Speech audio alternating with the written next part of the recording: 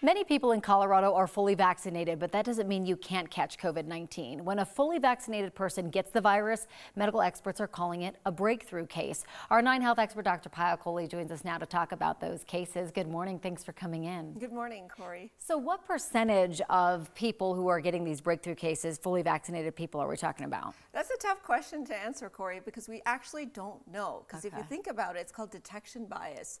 If we're fully vaccinated and we are unlikely to have symptoms, so we may not even go and get tested, so we may not know. There are states like New Jersey, however, that are reporting that 18.5% of their positive cases are coming back in fully vaccinated people. Really? What do we know about who is getting the breakthrough cases? So this is important to know. So we have learned recently that largely the breakthrough cases are occurring in the population that we would expect it to occur in, those that perhaps don't have as robust an immune response. So those over the age of 65.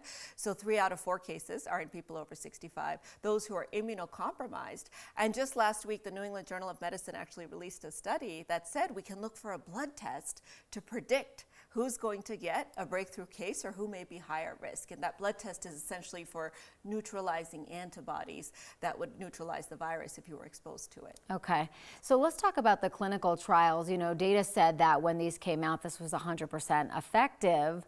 Talk about how that's changed recently. It has changed, and we sort of expect it to change because, number one, the clinical trial is a very controlled environment, and you really can't replicate that in the real world. Number two, when we were doing the clinical trial, we were dealing with the original Wuhan strain and maybe the Alpha variant.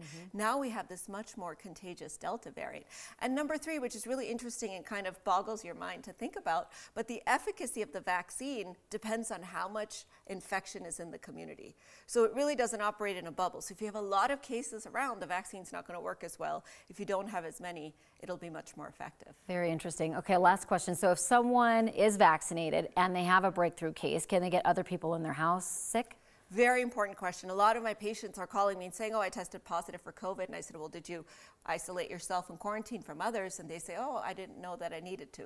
And the answer is yes. So unlike the other variants, the Delta variant, even in vaccinated people, can be given off to others. Now, the good news there is that you're not as infectious for as long.